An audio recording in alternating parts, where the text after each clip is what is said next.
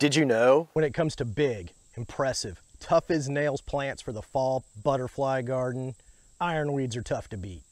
Not only are they adapted to growing in a wide range of conditions, but they also produce a profusion of pink to purple, sometimes even white flowers that are attractive to butterflies, skippers, and native bees.